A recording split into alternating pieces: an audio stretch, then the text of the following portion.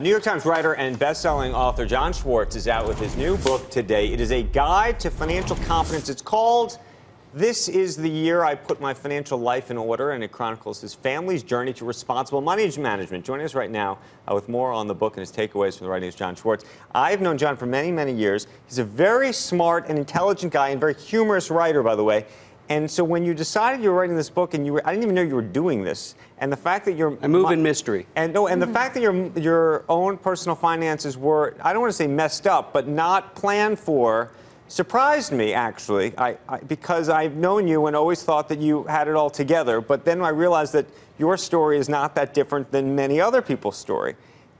That's what I hoped would come across. But we were a mess. We were a mess in a lot of ways, and I was one of those people who was afraid to look inside the Vanguard envelope. I just didn't want to deal with it.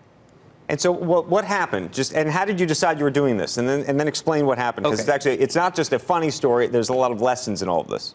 Well, I hope so.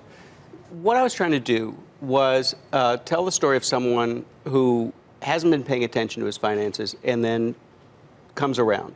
And the way that I did that is the way that I do everything as a reporter, which is, if somebody's paying me to learn something, I learn it.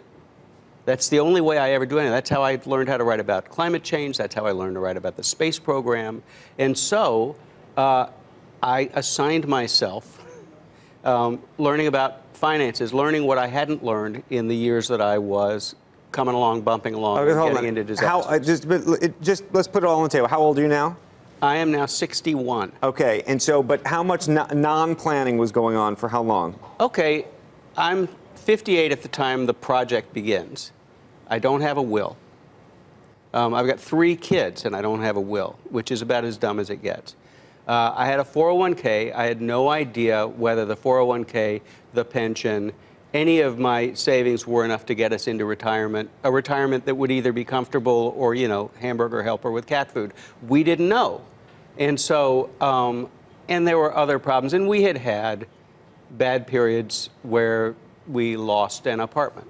I don't mean I didn't know where to find it. I mean that we went into default on it in the 90s. Is that debt that caused that problem? It was moving to another city and having to try to sell the apartment. Couldn't sell it for reasons of New York crazy real estate.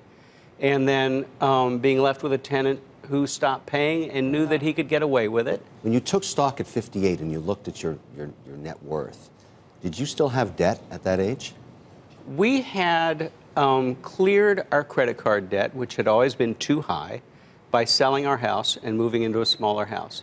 So in fact, we were at a good breathing spot where we had cleared off the debt, cleared off the college debt by selling this house, and it was really a good moment to reassess, okay, going forward, where are we?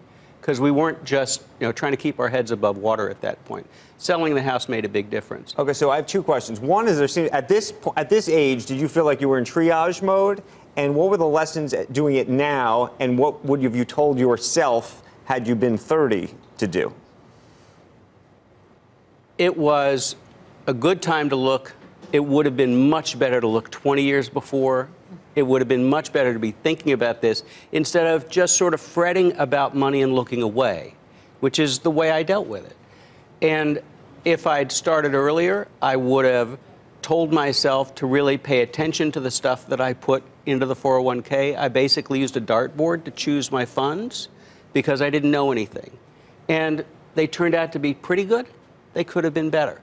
And then I would have told myself to do exactly what I did, which is never open those envelopes again. To not look, just let it ride. Had you been selling down? Had you been moving stuff around? Had you been opening the envelopes and looking and then changing things? I had done nothing. I had left the envelopes closed, but I hadn't made very good choices in the first place. I didn't really understand the value of a low fee fund, for instance. The good news is you never panicked in any of the financial downturns and sold everything. No, those things, I was intelligently lazy.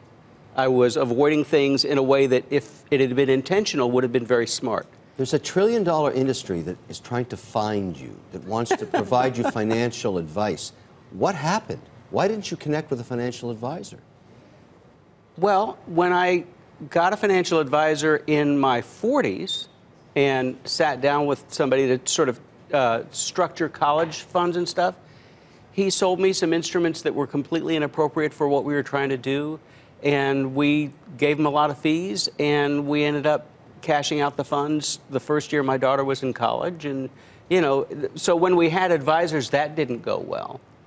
And that's quite a indictment of that process, because I work with financial advisors every day, and I now realize the industry's completely changed. I'd argue 99% of them are fiduciaries, and they're good. It's the one which is terrific, and it would be great if people could automatically find people who are going to act in their best interests. Yeah. But it doesn't always happen. We didn't get taken to the cleaners. We just didn't get what was right for us. So in the education process, should kids start learning in school, like before they go to college, about finances? Well, wouldn't that be nice? But it doesn't happen that way. We don't teach our kids the rudiments of finance. I would love to see a life skills course in college for kids starting out that says, oh, here's money, let's talk about it. And here's some things, some basics that you should know. We're not doing that, and I'd love to see it happen. And look, I'm a liberal arts graduate. I love the idea of a general liberal arts education that teaches you how to learn. But there are some things that could be imparted at that good stage. John, want to thank you. The book, again, is called This Is the Year I Put My Financial Life in Order. I'm happy that you did. And it's a very good education for a lot of people out there who may be in your same spot. So thank you. Thank you, Andrew. Hey there, thanks for checking out CNBC on YouTube. Be sure to subscribe to stay up to date on all of the day's biggest stories. You can also click on any of the videos around me to watch the latest from CNBC. Thanks for watching.